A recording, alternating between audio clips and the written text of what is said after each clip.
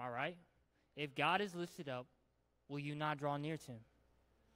And so tonight, we really want to do that with our song service, with our testimonies, with everything that we say and everything that we do. We want this Vespers to draw Christ up. So Chris, if you could just come up here. Chris came to me and he just texted me out of the blue. He's like, yo, I have a testimony to share. And so if you could just give him your heart and your ear and just hear him out and see how he lifts up Christ. Here you go, Chris.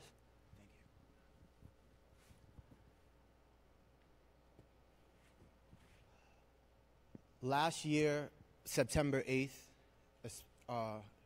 about exactly 1 year ago, I got a text message from the girl who lived across the street from me, and she said, please tell me this is not true. So it was strange because she never really texted me at all, but I called her right away, and she said, please tell me this is not true. Wayne got into an accident. And he got into an accident before, so it wasn't, strange, but she says, no, you didn't hear, he died. So Wayne is my little brother, and he loves cars and he loves motorcycles. And he was riding his motorcycle down the street in Hempstead, Long Island, and he got tail-ended by a car. He fell over the yellow line, and at the same time a truck was coming, and it ran over his chest.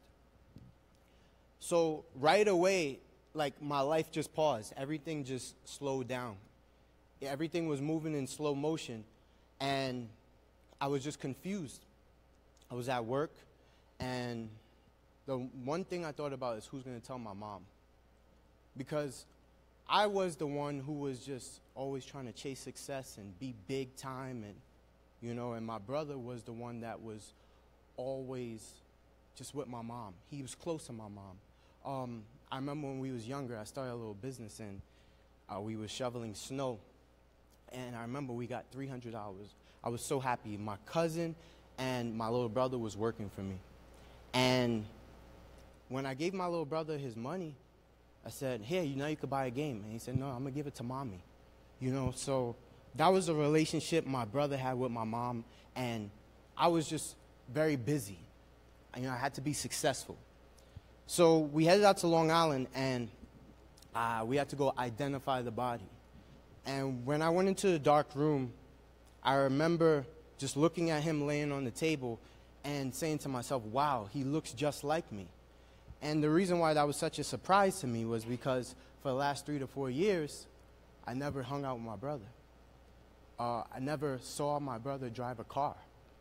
And that's what he loved. He loved racing cars. And I never seen my brother drive. And the last time I spoke to my brother before that was on a call about a year before that, and I just called him, and I was crying because I was crying hysterically because I said, please forgive me for not being a good big brother. And, I just got a better job at that time, so I was just like, I'm going to take you out to the best restaurant, and I was just trying to fix everything in a day. And he said to me, it's all right, don't worry about it. So when I saw him laying on the table, it was a big turning point in my life because I looked to the left and I saw my sisters just crying. And I looked to the right and my mom was just crying. And I had to ask myself, at that point on, what are you going to do? Are you going to be a man? Are you going to stop falling into these temptations you're falling into? Are you going to finally spend time with your family? And right away, I just started banging on the glass, and I was saying, wake up, wake up.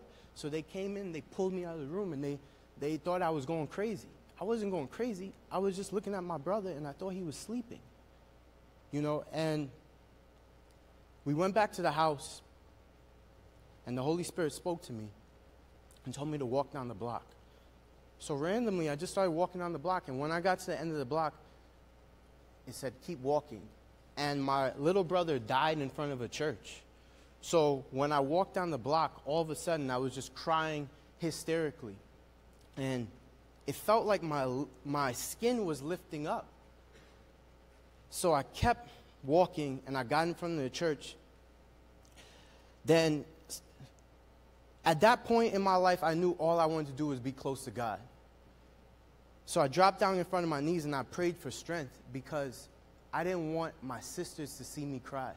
I felt like at that point in my life, I had to be the strong one for my family. And God gave me strength. I lifted my head up and I looked to the sky, and the first thing God said to me was, you need to be in church. And I started walking, and God said to me, you need to preach the word of God. And I was empowered at that moment because I was willing to do anything to see my brother again. So I finally started to tell my family members that I got a calling from God to preach. And the first person I told was my grandmother. And when I told my grandmother, she said to me, you can't preach. Pastors don't make any money. So I was sad because I wasn't doing it for money. I just wanted to do whatever God wanted me to do so I can make it to heaven. And it was a long journey of me having a big-time job, me trying to impress people, to show people that I can make it, and then answering a call from God. When I came to Southwestern, God showed me many signs of why I'm supposed to be at the school. One of the number one things he showed me was there's so many different kids at the school who have a similar story to me. And I'm so grateful to go to this school because I know that this school is filled of God's people who one day are going to be in their professions spreading the gospel. And I just want to say thank you guys so much, and all glory to God. And I'm so grateful to know Jesus Christ. Thank you.